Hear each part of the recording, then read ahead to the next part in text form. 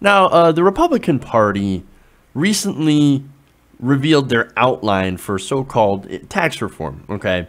Now, the outline is very vague. There's not a lot of detail in it, but the main takeaway is, when reading their outline, is that they really want to cut taxes on the very rich and corporations. Now, some of the tax cuts in there also, you know, to throw a little bit of a bone towards the middle class, cuts it a little bit for them. Can't really cut taxes too much for the poor because they already don't pay a lot of taxes. So while we don't have all the details yet, and look, we don't have the details because they haven't figured out how to balance the numbers, we do have some of what they're planning to do in this outline. So I'm going to go into detail about that. And hey, unsurprisingly, it does not match up with the rhetoric about what this plan actually does. Now, for example, earlier this week, Gary Cohn said that the rich are not getting a tax cut under this plan. Can you guarantee that President Trump won't get a tax cut under this plan? George, when we've looked at the tax plan and we look what it does for Americans, we are very confident that Americans are getting a great deal here. We have also said that wealthy Americans are not getting a tax cut. We have designed a tax plan that is stimulus for the economy, where we are giving tax cuts to middle and lower income Americans. We want everyday hardworking Americans to have more money in their paycheck. Your audience watching TV now, getting ready to go off to work, we want to find a way to put more money back in their paycheck. Will the wealthy get a tax cut or not? The wealthy are not getting a tax cut under our plan. That's not the evidence that's out there so far, but of course there are a lot of details yet to come. As you have pointed out, Congress has to deal with it. We'll see what happens in the next several months. No. George, you had it right there. You had it right the first time. The wealthy are getting a tax cut, a gigantic tax cut, a huge one. I know what he's doing, right? Oh, no. We got to be fair to a Republican guy because... Well, none of the details are out. So, and maybe they'll close loopholes for the rich. Well, they always say they're going to close loopholes for the rich, but they never do. They never do. So, and look, in the rare occasion that they actually do close a loophole, they just create another one. So, look, that's the thing. The whole claim that we're not cutting taxes from the rich, when you're obviously cutting taxes for the rich, absolute bullshit, right? Any plan that includes reduction in the tax rates is a tax cut. And that's exactly what this does. Now, look, conservatives will love to point out how wealthy people, well, they pay out most of the taxes, right? And that's true. According to the Treasury Department data, the top 10% of income earners in 2016 paid 80% of individual income taxes. The top 20% paid 94.8% of all the taxes. And the top 0.1% paid 24.5% of all the taxes. So, look, it makes sense that they pay all the taxes because they've got all the money. Okay? Now, that, of course, will lead you to a different conversation, a conversation that probably we'll have in another video or something. But basically, the whole point is when you cut income tax rates, it usually results in a lot of money for the rich. Usually. It depends on what taxes you cut, and in this case, a lot of the taxes that are cut are taxes that the rich will pay. For example, the Trump tax plan would drop the top bracket from 39.6% to 35%, and will allow the possibility of a 25% top rate threat through a pass-through entity. It presumably would also eliminate a 3.8% Obamacare tax on investment income that only hits upper income taxpayers. Now, look, I don't know what that looks like to you, but to me, that looks like a big tax cut for the rich.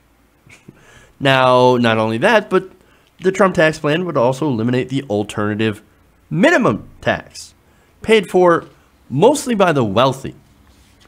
Now, finally, the tax plan also calls for eliminating the estate tax. Now, currently, the estate tax is only estimated to affect about 5,500 estates out of the nearly 3 million estates, because as much of $11 million can be shielded from federal taxation.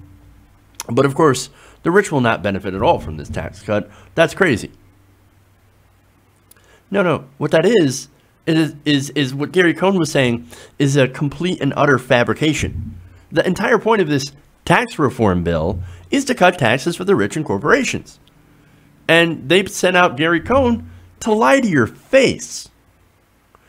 Now, finally, we had a White House official who came out later and said, quote, "We strongly believe that the final tax bill will not cut taxes for the wealthy as a class.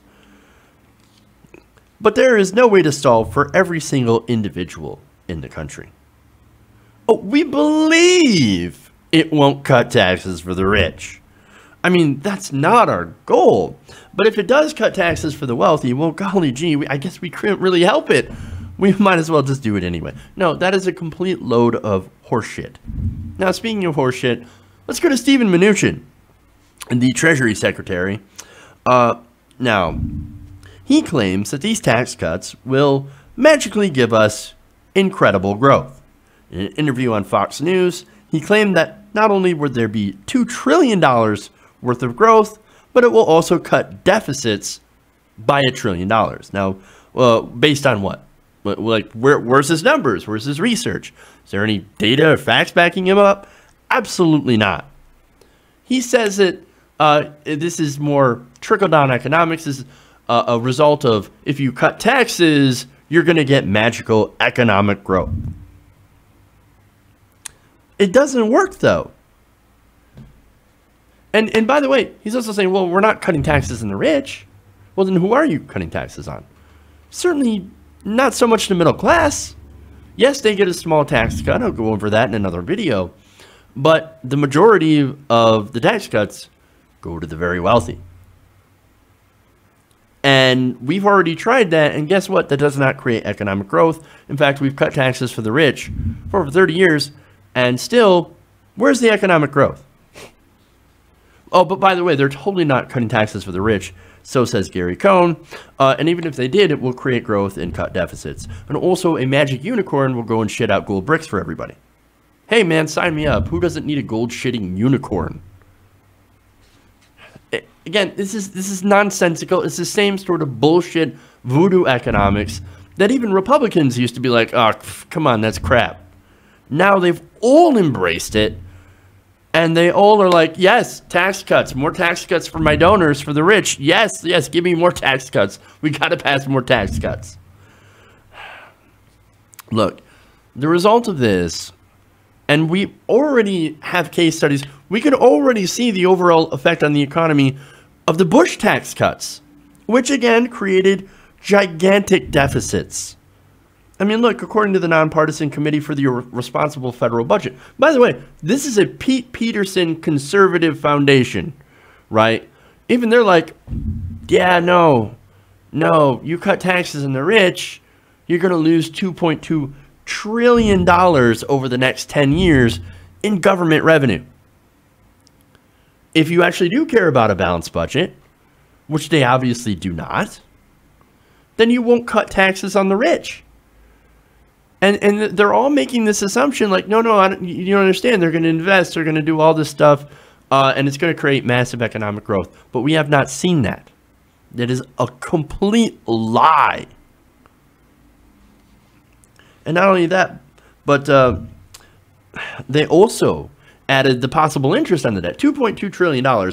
If that's not bad enough, if that's not enough of a budget buster for some of these so-called fiscal conservatives, that additional interest on the debt, according to this group, would increase by $2.7 trillion. Yeah, but Jeff, economic growth, you don't understand.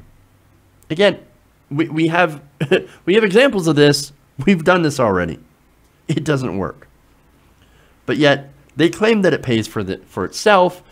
But if you ask any serious economist, they'll tell you that the math just does not work. Here's the reality on this, okay? Now, the Congressional Budget Office under Douglas Holtz Eakin. Now, this guy is a Republican, right? In 2005, estimated that a 10% reduction in federal income tax rates would have macroeconomic feedback, so that's the whole economy, of between 15 and 30%. In other words, he says that a $1 trillion tax cut might yield $150 billion to $300 billion in additional revenue. That still means a reduction in revenue, of as much as $700 billion. Holtz-Eakin also wrote an op-ed in the Washington Post earlier this year talking about this subject, saying that proposing trillions of dollars in tax cuts and then casually asserting that such a plan would pay for itself with growth is detached from empirical reality. Not only that, but you have the biggest patron saint of tax cuts, Ronald fucking Reagan, who predicted that revenues would fall, and they did, as a result of his 1981 tax cut. In fact, later on, that tax cut, he's like, yeah, I'm going to have to raise taxes several times in order to make up for this gigantic budget shortfall. Now, what's important about this, and why I bring up Reagan, is that, well, you also have Bruce Bartlett, right? Bruce Bartlett helped craft that 1981 tax cut as a congressional aide. He now says that's a complete mistake. Responding in the Washington Post to Mnuchin's claim, he said that, quote, in reality, there's no evidence that a tax cut now would spur growth. Furthermore, he argues that tax increases on the wealthy actually do not harm growth. It actually helps growth in many cases. He said the flip side of tax cut mythology is the notion that tax increases are an economic disaster. And of course, unfortunately, we have politicians on both sides, Democrats and Republicans, that are like, no, we must lower taxes on corporations, and then we're going to get economic growth. Well, that's a fallacy. And we have a lot of these corporate Democrats that have strayed away from Keynesian economics are now believing in and buying into this trickle-down bullshit.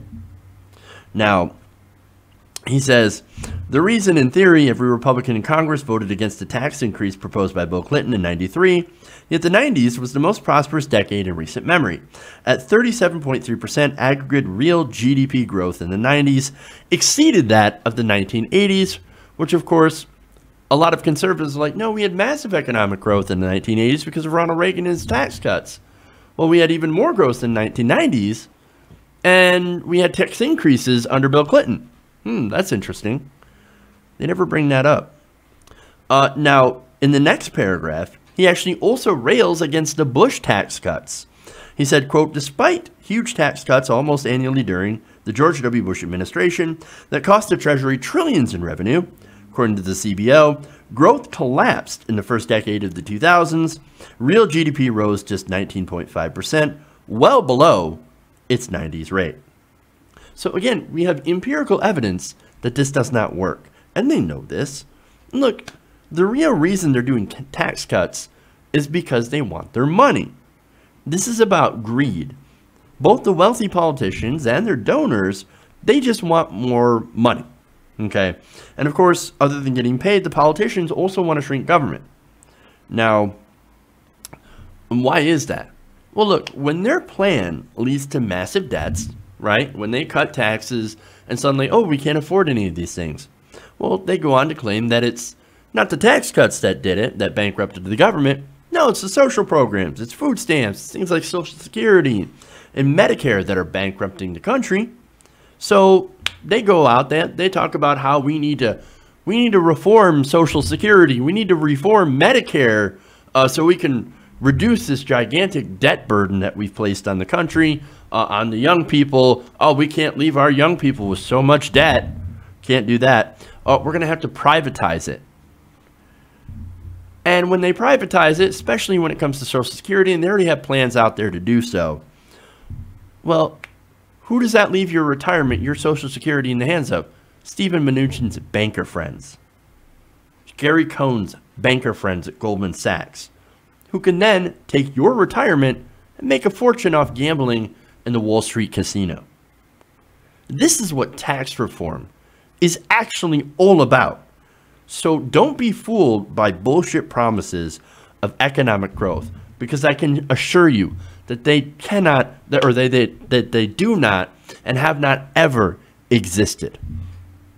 Hey everybody, thanks for watching this video. If you want to see more like this, please hit the subscribe button below. And if you want to support truly independent progressive media, please consider becoming a patron at patreon.com/TYTNation.